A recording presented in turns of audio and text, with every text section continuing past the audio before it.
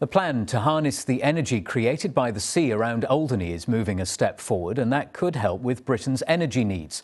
Work is going on to check that Budleigh-Salterton on the Devon coast is the right place to bring ashore a cable bringing energy from the continent via Alderney to the UK in a project known as FAB Link.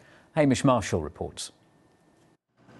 This is the first sign of a possible import which could keep our lights on. They're drilling down a long way to see if Budleigh is the place for power cables linking the continent, Alderney and the Channel Islands and the UK to come ashore. It's about affordability, security and low carbon power. So interconnectors by 2020 will be saving the UK consumer something in the order of £1 billion per year by enabling access to cheaper electricity in other countries. This cable can bring energy from France, but also from a tidal stream proposed for waters off Alderney. These are in the top 5 tidal resources in the world, so there is scope to capture energy there. Eventually, when we can develop the whole resource, it will be very considerable, and we estimate we could supply up to around about 1.8 million homes, so a very significant amount of energy. When the cables do come here, there'll be 4 of them in total, 2 sets of 2. Each will be roughly the size of a CD.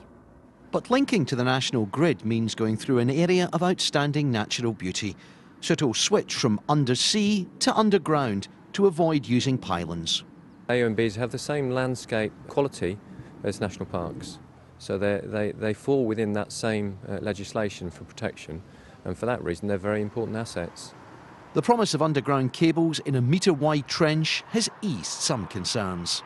We've got a wonderful beach, we're part of the Jurassic coast, we're a town which is wholly in an area of outstanding natural beauty, so my first concerns were visual impact, but as you've heard, when the project's been completed there will be actually no lasting impact. So this may bring cheaper and secure supplies, but its impact will be even greater if it can show we can harness the power of the sea to do so. As planned, the cable will be laid and ready by 2020. Hamish Marshall, BBC Spotlight, Budleigh-Salterton.